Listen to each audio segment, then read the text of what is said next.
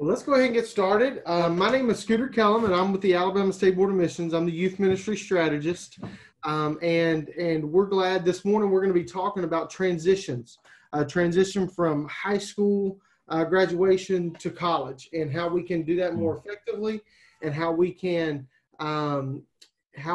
just resource youth pastors that might be on here or seeing this as this is being recorded, or college ministry. So we've brought in Cleve Mallory from Eastmont Baptist Church and team leader of our transitions teams with YM Link. And so we're glad that he's here to join and present from his team and things like that. And he's going to tell you a little bit more about that today. But before we launch into Cleve's presentation and kind of resourcing and talking in this webinar, I want to turn it over to Chris so he can talk a little bit about what he does and just talk about college ministry. So Chris? Yeah, so I'm Chris Mills, and in signing up for this, you may have seen Scooter's name, Cleve's name, and Mike Nuss's name. Mike's mother-in-law passed away yesterday afternoon, so I'm jumping in for him. I know that he and Judy would appreciate your prayers during this season for them. And my role here in the Collegiate Student Ministries Office of the State Board of Missions is primarily collegiate student mobilization. And so as we talk about mobilizing college students, we're talking about mobilizing them to the nations, to ministries here in Alabama and all across the globe, but their primary ministry focus would be their campus. And so as we think about that, I want to share with you a couple of statistics that you've heard a million times, but you know that between 70 to 80% of incoming freshmen, incoming college students move away from their faith in college. And that's a variety of reasons, but one of the things we certainly know is that the first 3 weeks of college are of extreme importance. They're of extreme importance, and they kind of determine a lot of the patterns that students begin to take and connections they make. And so today we want to talk about some ways to connect and engage with those students and keep them connected to the local BCM, to the local church while in college. We recently, and well, I guess it's been almost 2 years now, have begun an emphasis focused on reaching every student. That here in the state of Alabama, there are over 300,000 college students, and as many as 200,000 of them do not have a relationship with Jesus, or not engaged in church, or not engaged in living out their faith. And so if we want to see every student reached with the gospel, then those students that are already reached, those students connected to your youth ministries now, that are going into college, we've got to do all we can to keep them engaged and connected. And so that's going to happen through the local church, for sure. That's going to happen through BCM. That's going to happen through campus ministry, and it's going to happen all for the kingdom. And that's what we're here to talk about today, is how can we do that? Before I turn it over to Cleve, I want to, if you're taking notes, and I'll put this link in chat. But there's a brand new page we just launched today on the BCM Link website, bcmlink.org/connect. And there's a video there that we're going to be sending out to you. But also along with that, there's a form to complete to connect your students with campus ministries all across the state of Alabama. And so I'd encourage you to take some time. Those graduating seniors that are a part of your ministry, wherever they're going, here in Alabama and even beyond, to fill that form out and let us connect them with BCM somewhere on whatever campus God has called them to. So I hope that today is a day of encouragement, a day of challenge for you as we are all in this together. Our heart, the common bond that we have, of course, is Christ and the hope we have in him, but also a passion and desire to reach every student. And so I pray that today is a day where we would be better equipped and challenged to do that. So, Cleve, I'll turn it over to you, and you can share with us. Awesome, man. I appreciate it. Just to kind of brief who I am, my name's Cleve Mallory. I'm the student pastor at Eastmont Baptist Church here in Montgomery, Alabama. I've been here for about 3.5 years, closer, I guess, now to 4. And I've been in student ministry for over 15 years. I spent 9 years previously in a rural area in Billingsley, Alabama, kind of in the Chilton County area as well. And so I've kind of been in a city context and in a rural context. But one thing that I've noticed is the need for this type of ministry, for us being intentional with the concept of transitions in student ministry. But Scooter asked me to be on this team. Excuse me. Scooter asked me to serve on this transitions team. And I want to give a shout out to the names of the individuals who are serving on this with me. John Lamarck, Emily Hamilton, Dennis Tanner, Bill Morrison, who is actually a BCM pastor at UAB, and then also Abby Johnson as well, who's not going to be able to be with us today, but ranging all throughout the state are these individuals, and they've been super helpful with us as we've really just tried to wrap our minds around how to approach this such a broad topic. And so what I want to do with you right now is just kind of define some of the characteristics of what we're trying to do, the what, the who, the why, and then the when. And I'll make that make sense in a second. But when we speak about transitions, it's we need to understand what we're referring to is that in student ministry, our entire ministry is built around the concept of transitions. If you're involved in student ministry in any way, whether you're a student pastor or whether you're a volunteer just serving in some capacity, or a life group or a Sunday school leader in your church, your job is to transition students from one age range, one group to the next. The whole reason that we exist is because the church, at some point in church history, there was the vision, there was the need to specifically invest in teenagers who are ultimately transitioning from childhood to adulthood. And so we see that need, and we can see in scriptures a couple of passages that in the Old Testament that jump out. Proverbs 22:6 is one that we go to really easily. Train up a child in the way they should go, all right, and when they're old, they won't depart from it. So there's this idea that it is the role of the parent specifically in this, but we can kind of interject some of what we're trying to do there in training up children as they progress, as they mature physically. And then also this Psalm 127:4, like arrows in the hands of a warrior are children born in one's youth. And so this idea is, as well as we are preparing them as they transition to be launched out, to be in essence, weapons for the kingdom of God, for the advancement of the kingdom of God. And so we see the need of that. That's the what. The why is because Chris has already touched on that, and you guys have heard the statistics, I'm sure, and that's probably why you clicked to join this webinar. But we're somewhere now in the range of 60 to 70% of church students who are falling away once they depart from their immediate church context and the home churches in which they've been raised. And remember, when I used to see those statistics, I used to think, well, 80%, but not all of them are church. But the idea is that we're talking about church students. We're not even talking about the lost world. We're not talking about those who have not been influenced with the gospel in some way. We're talking about students who were raised in a church context, who were actively involved in some capacity with their student ministries, if they had some, or just with their church ministries. And when they were given the opportunity for freedom of choice, I guess, at age 18 or beyond, they are spending time departing the church, spending time out of church. And the longer that ensues, we're realizing that what we're doing is we are creating cultures where that becomes the norm. We don't intend to do it. It's not intentional for certain, but we've got to look at the fruit of what we're doing. So here's kind of the why of what we're doing. As we begin to examine the fruit of our efforts, we see that there is something that we're not doing to connect students to the fact that as they become young adults, the needs for them to step up and serve in their church capacities or to continue to be involved in churches is at a great need. I became painfully aware of this in my previous stint in student ministry where I served. when I departed from there, and I look back on the students that I had close relationships to, and now I see that so many of them are not actively walking with the Lord, though they may not have abandoned their faith 100%.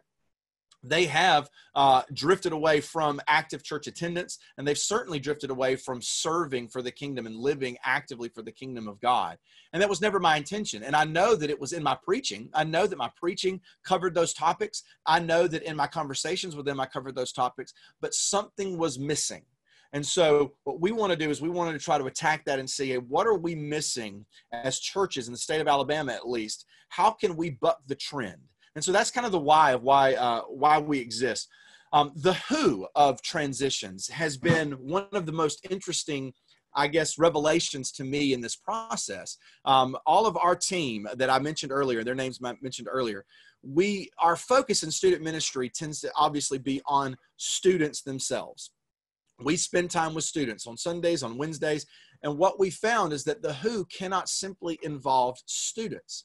And so I know some of your questions, I hope some of your questions today might revolve around this concept, but we also saw a need. We know that there is a need for us to connect with adults and with parents as well. And rather than separating that out from student ministry, we see the need that for transitions to occur well, that there has to be a need for us to connect with parents. We do realize that so many of our students in our churches now come from broken homes. They come from areas, maybe they're the only student that comes, they're the only individual in their family that comes. Some of them don't have families that they live with that are able to do that. And so we realize that's a challenge in itself, but they spend so much more time with other adults than they do with you. And so we've got to train up adults. We've got to train up parents to also be investing in them. And then it comes to so I've got the who, or I got the what, the who, and the why, and then the when. And when I say when, I'm not talking about the when as far as what time we do this, but I'm talking about the when as in what is our success? What is our goal in student ministry? And I think our definition of that is where we are lacking the most. Most of us in our student ministry approach to transitioning kids from high school to college, we take I know that I used to be this way. So we take a path of what I would call procrastination. It is where we simply put off intentionally the thing that we should have been doing all along. We forget that our ultimate role in student ministry is to begin transitioning students from their childhood to their adulthood. And I do realize that many of us, you would say, well, our ultimate goal should be to make disciples. And you're absolutely right. But the problem is that the call to make disciples wasn't given to student ministries. It was given to all believers. And so the church's goal overall should be to make disciples. And I pray that every one of you who are serving in student ministry in some capacity, that you are serving in churches and you are serving under pastors who see that need, who communicate that vision to the people, and that you are in church cultures that values the idea of being disciples that make disciples. And if not, then your work just doubled as a student pastor, because probably that is a huge passion of yours. So yes, the church's call is to make disciples, but within student ministry itself, we've got to understand that we have a secondary role in there. As we're helping to make disciples, as we're making disciples, we need to be focusing specifically on this concept of transitioning. So rather than procrastinating and allowing time to go by, you only get 6 years. Our entire student ministry existence is built around a cycle. It's all cyclical. We get students at 6th or 7th grade, depending upon your setup at your church, and you've got 6 years essentially to invest in that student. And the difficulty in student ministry, and also it's the challenge, but also it's the beauty when it works well, is the fact that we never get to know how successful we've truly been until they're beyond our reach in a way, until they step away from us. And very much like parenting, we don't get to see true success in student ministry until they depart from us and they begin to make choices on their college campuses or in the career fields that they make. And so we see then the fruit. So as we have seen the fruit, we've given the statistics, we see where the fruit is leading on the big picture. We need to heed the warnings that are there and realize we need to make some changes to the culture that we have. And rather than procrastinate and just hope it goes well, we need to intentionally plan. We need to have an orderly arrangement of parts, overall design, objectives. we need to have purpose in what we're doing and communicate that from a young age at 6th, 7th, 8th grade. They need to know that our plan is to transition them the whole way. We're preparing them to be adults. And we also need to be preparing their parents to prepare them. And so there's that word is used over and over again. But that's the what, the who, the why, and then ultimately the when. How do we know we're being successful? We know we're being successful when we see students have and develop and demonstrate a connection and a need for a covenant people when they go to college. I know our focus on this specific webinar is us preparing students for college as they transition from high school into college. And so we know we've been successful when they can clearly communicate to us, when they demonstrate, not simply by word of mouth, because they're always going to tell their youth pastor what he wants to hear or what she wants to hear, right? But we want to make sure that we are seeing an active dependence upon church community, that we want to see them seeking out church community when they begin to connect to their college campuses. Are they asking you questions about what churches are in the cities they're going to? You as a student pastor need to be researching these cities. We know that in the state of Alabama, you have your major cities. You have Auburn, you have Tuscaloosa, not in that order, just kidding. You have Auburn, Tuscaloosa, Troy, Jacksonville, Huntsville, Mobile. You have some major cities where we have our most of our larger colleges, but even in some of the smaller communities where we have colleges in West Alabama, in other areas of North Alabama, we need to see where our students are going. And we need to be connecting them to local churches that share the same values that we have and who have demonstrated that they want to invest in the college students that we're sending them. We need to stress church membership, church attendance. We also need to be connecting them to their campus pastors, and we'll talk a little bit about that. We've got a few campus pastors here that have joined us today, and they'll have an opportunity to share a little bit too, depending on how our Q&A sessions go. But we need to be connecting them with individuals who can hold them accountable on campus in a biblical way, but who are also going to push them and challenge them in a biblical way to take deeper steps in their faith, where they can take ownership of who they are and who Christ is wanting them to become when they have stepped away from the umbrella of mother and father in their homes. We need to see that demonstration. And the way that we do that is not waiting until they're 18 or 19. It is beginning earlier and trying to instill in them, hey, when you become 18, I can't wait to see how God uses you on your college campus. Speak vision into them. Use positive encouragement starting when they're 14, 15, 16, so that you're creating a vision that they can see and that they can attain to, that when they reach that, as they respect you as their student pastor, they'll also begin to see that they want to please you just as much as they want to please their parents, whom hopefully you have also invested in. And so there's this common vision, common thread. As you've spoken to the adults in their lives, as you've spoken to the students themselves, they're not getting mixed signals, and they see that ultimately the path for success for them spiritually exists when they go off to college and they connect with Bible-believing individuals, when they connect with Bible-believing organizations, and when they connect with local churches in their area where they can continue to be sculpted by the gospel, but also invest in the communities where they've been planted for those 4 years or for those 6 years. Who knows what kind of students you have. So anyways, that's kind of our thoughts around the idea of transitions. That's why we exist. But let me turn it back over to Scooter and see what we need to do as far as Q&A goes. And so I'm going to roll it back over to you, Scooter. All right. Chris, will you cover some questions about the community colleges? Yes. Denise asked about community college and BCM on community college campuses. So BCM is on every 4-year public school campus in the state and on many community college campuses. There is a link on bcmlink.org that says where BCM is across the state.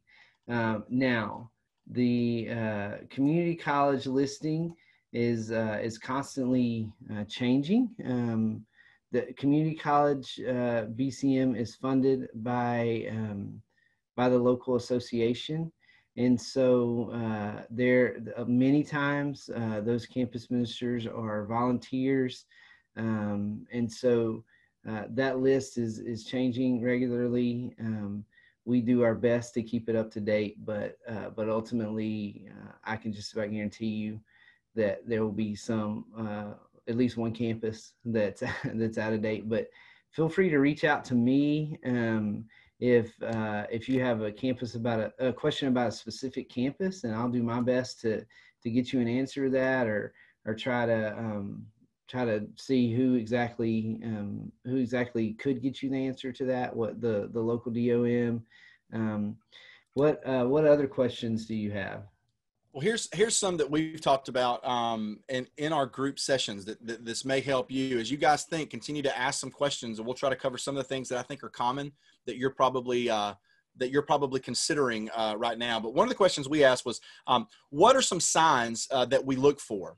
And I kind of covered a little bit of this, but what are some signs we look for in high school juniors or seniors indicating a student's preparedness for transitioning? Like, how do we know which students of ours are ready to succeed? And so we can know where we need to continue investing or where we need to move and can invest more in this, because obviously your time's limited and your reach is limited. So what are the factors that we look for? And some of those that we see across the board that were answered by our panel when we asked this question was the idea of the ability to communicate the gospel is huge. It amazes me how many churched individuals, adults or children, but specifically in the adult landscape of our churches, who, if we just ask them outright, hey, what is the gospel? Like, how can you communicate the gospel? And bullets of sweat just start beating up, because in so many, we've not practiced that. We've not taken on the opportunity of going, how can I clearly present the gospel message in a way that incorporates my testimony? And so you can add with that gospel and personal testimony. Are you training students to be able to do that? The ones that can tend to be the ones who are equipped to do that also on their college campuses. We know that they're going to be engaging with individuals in their classes and professors possibly at times, but even more so, just the students that they're going to attach themselves to. We know that in those opening probably 2 to 3 weeks, once they hit college campuses, we know that it's in that time that they're going to be making those friends and those connections that are going to carry them the next 4 years. I was involved in Greek life. And so when I was at Troy, I know that it was the opening few nights of me being on campus that I met the guys that I spent the next 4 years of my life with, who greatly influenced me, some ways positive, some ways negative, but they were the ones that were closest to my life. And so I see the need, man, I wish somebody would have prepped me early in saying, hey, you're going to encounter people early and you need to be prepared to share who you are and what matters to you the most before you begin to be molded in other directions. And so we look for those abilities to communicate the gospel, and then also the ability to simply participate in a beneficial way in small groups. What students of yours, by the time that there's juniors and seniors, are they showing you that they have a grasp of how to participate in discussion? When you're discussing Bible study, when you open the floor for questions in your youth group settings, are there individuals, are your older ones that are going to college, are they able to speak intelligently in a way that lets you know, hey, it's clicking, they get this, and not only do they get it intellectually, they're able to regurgitate it. They're able to speak it back out and synthesize some of this material. Those are great ways. Emily Hamilton had that last one for sure, and that's a great opportunity there, or ability to see on that as well. That's one of our questions, I guess, that we've asked. Trying to look and see if we've had other ones. Hey, Cleve, I'd like to say I actually got something from you that I thought was important. You're talking about the relationships of someone moving into college, and one of the things that happened to me, that I started handing out Starbucks gift cards to my seniors, so that whenever they went to college, they could have a conversation with someone on campus, whether that's having a gospel conversation, whether that's finding somebody to mentor them or whatever, so that they could have someone to invest in their lives, or that they were investing in someone else's, and they could buy them a cup of coffee. And I had a student who has done that, and it ended up being someone who is invested in this young man's life and making a difference in him. The other thing that I think that I was thinking about this morning that ties into Chris a whole lot is that, it's early on in life. If you're involved and meet some people and get involved in college ministry, and it's also something that we're talking about, the opportunities for missions. If we create a heart for missions early on, then there are so many opportunities as freshmen that we hope that they learn and know about, so that they can be on mission even through college. And I know that impacted a lot of things in my life, as well as my wife's, who was on mission trips through her campus ministry. Yeah. Hey, we have another question from Matt. How can we as campus ministers best help connect with the student pastors to help them transition students to our campuses? And what do student pastors see that we as campus ministers can do to best reach their students when the students get to campus? Man, to really, Matt, it probably is in the reverse. Our churches need to do a better job of connecting with you, connecting with student or campus pastors. And so I think we need to do the better job at doing that. But some of the ways that you can do that is actively, being active presence in social media. On your campuses, right? On the campuses, one of the things that we're doing when students are going to these campuses, they're connecting on social media through Instagram, their parents especially. When I was in a fraternity at Troy, one of the things that I would do is when I was part of recruitment of new students, and I realized that the type of guys that I wanted to invest in, that I wanted to try to bring into our organization, were the types that I probably needed their parents' approval. And so rather than only reaching out to those students, I wanted to connect with their parents, because if I could convince a mother or a father that I had their students' best interests at heart, then they would be much more convinced to support their student choosing an organization. And the same thing I think can happen with BCM. As you guys, as campus managers, can become more prevalent on the social media aspect for Facebook, connecting with those parents. Once those children and students decide where they want to go to school, they're looking at you on your Facebook feeds. They're looking at the campus, the organizations that are there, and being involved on those browse sessions. And then also just reaching out. You probably can't hit every church. A lot of your more rural churches, it's just going to be tough, because most of them are probably only graduating 3 or 4 students every year, and not all of them are enrolling in college campuses the next year. Some of them are going straight into a career. And so one way you can do it is go for the low-hanging fruit. The larger churches that you know of that are sending students, reach out to them in a regular way. Build connections with those student pastors and student ministries.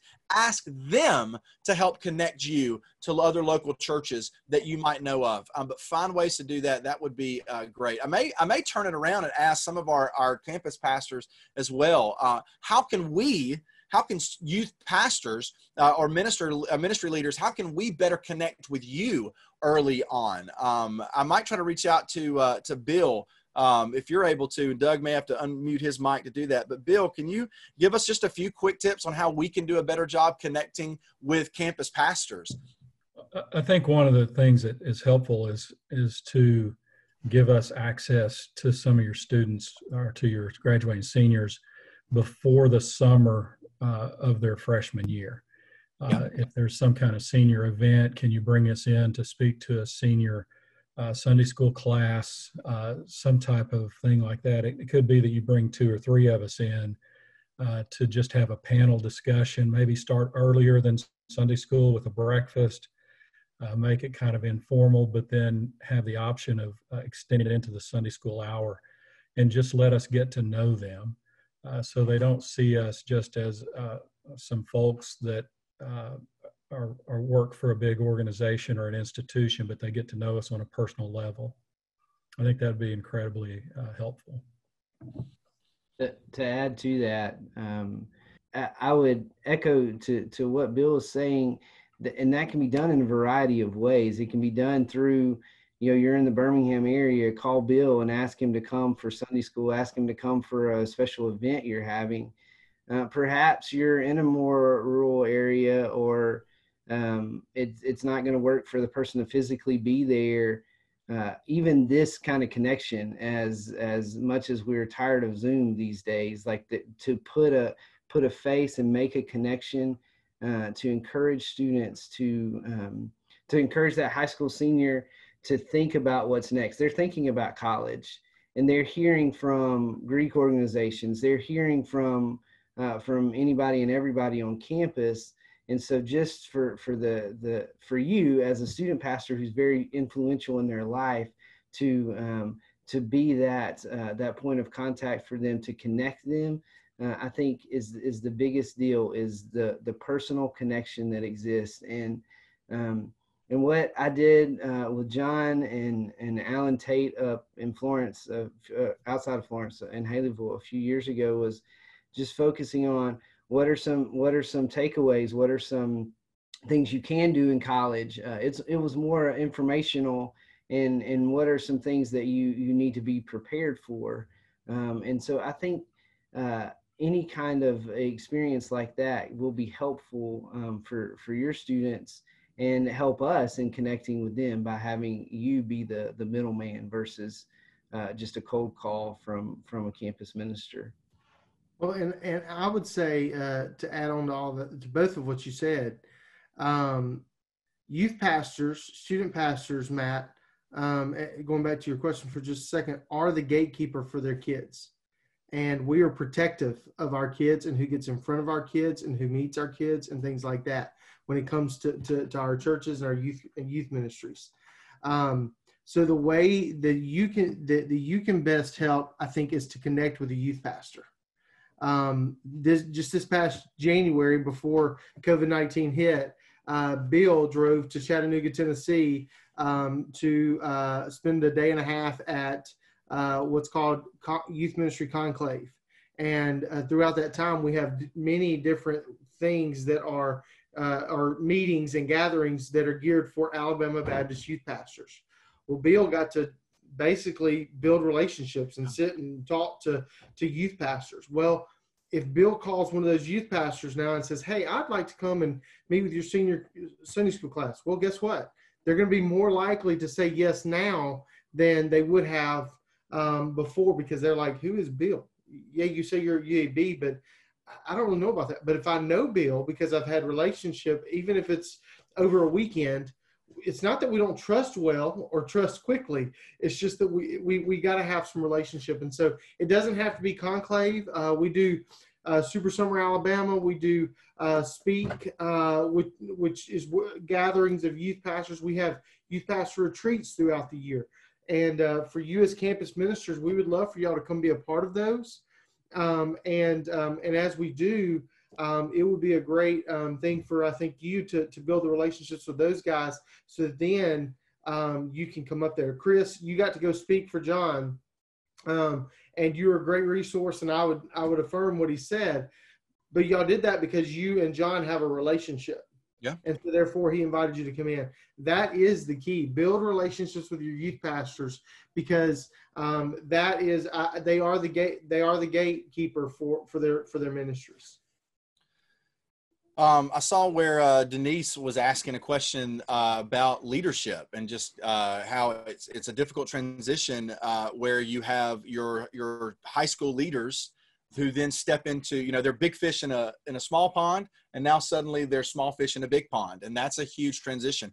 And Denise, one of the ways that I think that we do that, Scooter just mentioned some of those, there are events that are built around the state that our state board of missions has been great over the past 3 to 5 years, especially, of trying to envision ways, how can we reach and train leaders to be ready to step up? A lot of our BCMs are doing that as well. They're thinking that through, and they're trying to develop ways that they can bring freshmen in and orient them to what we're doing on campus, so that by the time, because they know, 4 years goes by quickly. So by the time they're sophomores and juniors, they're ready to step into leadership roles. They're trained and they're ready to develop. But some of these events that I know, one is the Called event that we did for the first time this past year. And it was in August of last year, and it was just an opportunity for any student that wanted to around the state. It's not something you bring your whole group to. Anybody that feels called to leadership in the church, called to ministry in some way, and they're wrestling with that. Man, they come down and they got some great training that day. So there are events to look through like that. There's some resources too. One of the books that we use at Super Summer that Scooter was talking about for students who are questioning that is this book by Jeff Eorg, is God Calling Me? And this just great opportunity there, answering the questions every leader asks. But it's a great tools to use. But I would say look for some of those tools, Denise, to help those students and see. And some of it is just we need to make sure that we present reality to them and let them know, like in your question, I noticed you mentioned, there were cliques and freshmen are insecure. We need to prepare them that they're going to feel that way. So that when they experience those emotions or when they experience a feeling of being shut out, that they realize, hey, it's really nothing personal with you. This is just part of the transition process that you're going through. And there's an end in sight. And it's not something that's going to be forever. And so as you experience it, be in the moment. One of the greatest ways that I've been challenged in that over the past years is journaling. That is a skill and a habit. One of the questions that our group has asked as we've discussed are, what are some of the skills that we can, or what are some of the ways that we can train individuals and all to be prepared? And that journaling, that them taking ownership of their spiritual devotional life and being able to write down their emotions, being able to write down the things that they feel the Lord doing in them, even if it's not exactly understood, if it's not clearly understood, they're learning how to think through and process that, so that when they do step on a college campus and they're overwhelmed, when they do step on a college campus and they don't know what to do, they're able to then, in and of themselves, they've developed habits that teach them how to listen for the Spirit of God, how to feel where they're being led, and they're not scared to take a step. We're not asking them to go run in full force. We're just asking, hey, take a step and see where this leads, and doors open, doors close, but it prepares them for that. But yeah, leadership is hard, but I know that there are organizations on campus that they realize that too, and they're ready to invest in students to help build them into leaders. Hey, Cleve. Yeah. I see that Dennis Tanner is on here, and Dennis is a veteran when it comes to youth ministry and has been doing it a long time, and someone that the guys like you and I, we respect so much. And so I'm going to ask Doug if you'll unmute Dennis. And Dennis, my question for you would be, so the students that you've seen that have graduated from your student ministry and transitioned to college and went out and served and lived out their faith and didn't leave the church. They weren't a part of the large statistic. What would you say that was different about those students? What was the connect that you saw in those students that maybe you didn't, and some of the other students that didn't stick with it? I think the big thing that I've noticed, students who have the desire to really grow in their walk with Christ, and as Cleve said earlier about, they really understand what the importance of the local body, whether it's being connected right away. The students who seem to transition well, they do know who they are, they know who they're serving, and they have a desire to continue. And I think it's all about being open to transformation. Transformation takes place when we're spending time with the Lord and we're open to what He wants to do.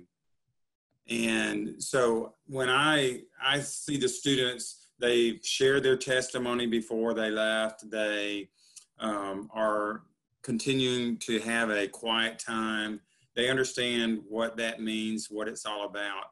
But to me, the big difference is they've got a mindset that when they go off, I know like our students who go to the Auburn area, they want to do the Oaks. They want to be prepared for, and the Oaks is a retreat where a lot of different churches come together and faith-based organizations are looking at trying to help students know all these are opportunities for you to grow.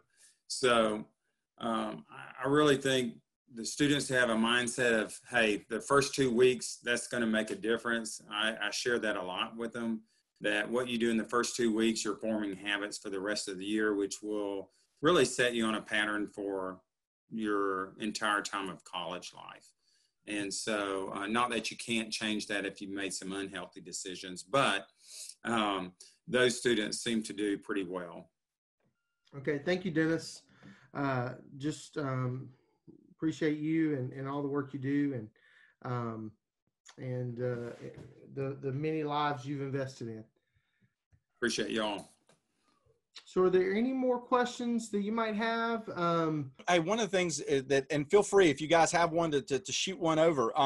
what are some of the specific examples of successful endeavors or implementations that we've seen occur in our churches? And some of you may have this. You can shoot that out on your text on the chats as well, and let us kind of know. But what are some of the implementations that have been made in our churches? That was one of the questions that we asked our transitions team to go through. And they've had several great examples and discussions of some of those things that we've done. One was interesting. See, in my context, I'm used to doing, we split our guys and girls in Sunday school. And so they've come through, depending upon the amount is how many they can fit into a room. But we've mostly kept guys and girls separate. We spoke to some churches who in their senior year, they intentionally combined just seniors, but with the guys and girls for life groups. And so some of you may already do that, and some of you, the numbers and the amount of workers may necessitate that that's all you can do. But for those churches that may tend to split their youth for 6 years, that may be a great opportunity your senior year, is to get them to develop relationships, teach guys how to relate to the females in their group in a biblical way, so they can develop friendships there in the right way, and teach them the same thing on the backside of that, for females to learn how to develop friendships with males who are modeling a biblical lifestyle, so that as they step into college, they know what types of guys that they need to be surrounding themselves with. And the same thing true with the guys. They know what type of females they can be surrounding themselves with. Some other things that we've done is, or that we've seen done as well, is using that Sunday school opportunity to maybe break away from the traditional Sunday school curriculum and bring in different curriculum that specifically prepares your seniors for college. Rather than staying on, we use a lot of Lifeway material. So rather than just doing the same Lifeway material they've done for 6 years, we take specific chunks of their year. We don't do it the entire senior year, but we take specific chunks of that senior year and we bring in some other type of curriculum that is college prep. And you can Google all sorts of things. And Lifeway has stuff, as well as other publishing companies as well, that are geared for that. But that's there. And that's a great opportunity because you've got a captive audience and they're all in the same walk of life. And so you can begin to do that. And it kind of treats them in a different way. And it begins to separate them in a healthy way to let them know, hey, we're doing different with you because you're about to transition out. And rather than continuing to treat 12th graders like 8th graders, now you're treating 12th graders like 12th graders, and you're preparing them for what they're doing. And they see that and they sense that. And I think that's a great opportunity as well of some of the implementations. But I know like John Lamarck has had some great ideas. I know he's on this panel too. John, what are some of the implementations or some of the things that you've seen churches do or that you've done just as a student pastor that are super helpful in preparing students to depart and to step out into college? You guys already mentioned we got a couple speakers to come up during the senior year for these students. We call it Senior Summit, and we got people like Chris or Alan Tate or a guy from Montgomery, his name escapes me, that come and talk to our students and our parents that show them how to prepare for college, the beginning of their senior year, and what it looks like to leave for college at the end of their senior year. So that's real helpful. That's awesome. I'd forgotten about that. Yeah, easily bringing people in and stuff like that. Scooter, can you think of any other like topics that we've not discussed that you and I had talked about previously? Well, one of the things that that someone just texted me that I thought was pretty good is what can we do? You asked the question, what can we do to help campus ministers? And one of the things that one of them just told me was, for us to truly make sure that our students have true, genuine conversion and not just, well, let's take their salvation as a decision one time at camp somewhere. But if we're seeing true life transformation and true life conversion for salvation, then what happens is when there's a life change there, then it will and we're helping with that. Then when they get there, it would be a change, and it would be a difference in the way they walk and live their lives. So I think it's easy for us to try and please the church, please different things by getting certain numbers, by baptizing a certain amount of kids. But if we baptize kids and they really hadn't had salvation in their lives, then we've done a grave injustice more than anything else. And there's no way that they're going to carry out a false salvation throughout their days in college, young adult, and hopefully one day. So, you know, another great way of transitioning students, some of the implementations, I'm looking back through my notes, panel discussions. You know, I just, sometimes I overlook the importance and the effectiveness of panel discussions. And it doesn't have to be professionals. That's the great thing, is not all of your students, we're not trying to teach students that I think there's just, I guess, this mentality that the students who are really good at church things, that God's calling them to be professional Christians later, right? God's calling them to ministry. And what we need to see is, no. The standard is that we want all of God's followers, right? We want all the followers of Jesus to be maturing in their faith, and not simply because they feel like God might be calling them to vocational ministry, but rather we want them to see that this is the norm. We want to create a culture where actively pursuing our faith in college becomes the norm. And so some panel discussions may be great within your church. Who are some adults who have navigated that transition well? Who are some couples that you can bring in that met in college that you could speak with, or that you could have in front of your students to do that? Who are some people maybe that have a powerful testimony in your church who have not done that transition well, and they've had to reap some of the harvest of that as well, and have those real discussions in front of your students in a way that they see not a polished version of a professional, but rather that they see people that they relate to, that they see in and out every Sunday serving in their local churches, and they can go, hey, I'm just like that guy, or I'm just like that woman, and they've navigated this well also.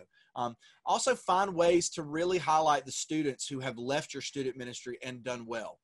Don't do it in a way that puts them on a pedestal. Don't do it in a way that necessarily sets them up to fall, because we know that adolescence and young adulthood, there are so many pitfalls, and we don't want to create an opportunity where we put so much of a burden on individuals' backs, but allow those who are doing well the opportunity to come back and speak life to your students when they are.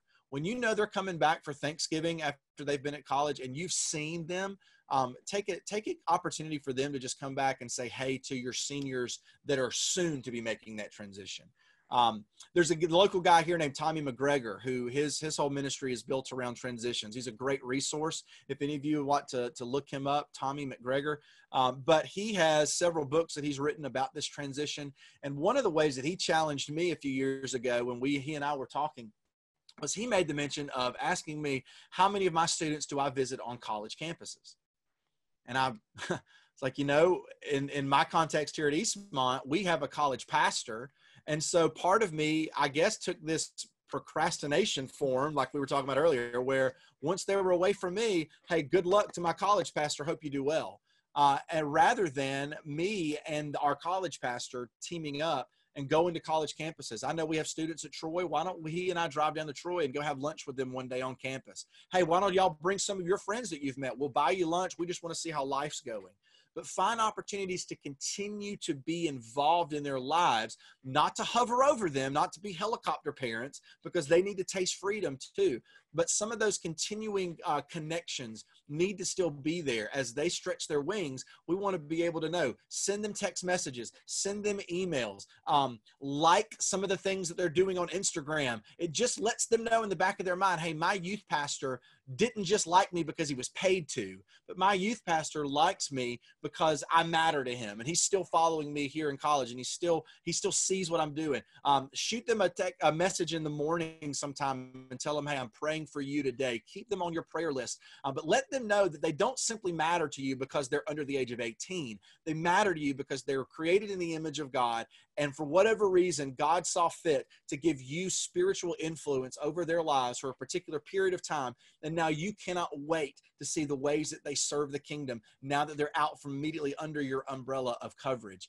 And that's made a huge difference in continuing connections with me and students. And as they've grown up now, I still have students now who call me or text me that are 25 years old and 26 years old, and they're married and they're having their first kid, and they're reaching out to me and they're saying, hey, thank you for this, or hey, I saw something you did at your new church now. And that makes all the difference there. So that's a great way that you can help that transition also, is just not quitting on them, but as they move on, it's almost like the way Jesus made disciples, right? He says, hey, I'm going somewhere, but I'm going to be with you, right? You won't see me, but I'm going to be with you still, right? And that's kind of our opportunity there as well, is, hey, you're not going to be seeing me as much, but man, I'm still with you just as much. And the Spirit unifies us, and I'm watching you as you continue along your way. So those are some great opportunities as well. Well, Cleve, I want to say thank you so much for your information today, and it is about that time that we need to wrap up and make sure that we honor and respect everybody's time. I do want to say thank you for Bill and Dennis and John and Emily and Abby for all of their contribution to this, and I know that.